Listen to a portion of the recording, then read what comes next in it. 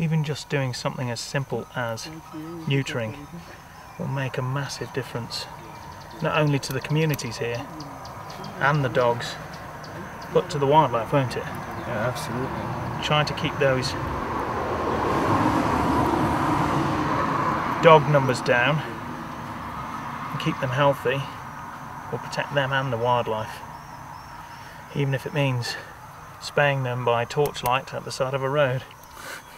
Needs must. You've not done this before then? No. You're not doing too badly then. Yes, we're doing all right actually. Time.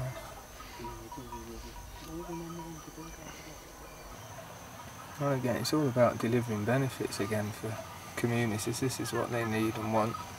There's nowhere they've got to travel 200 k's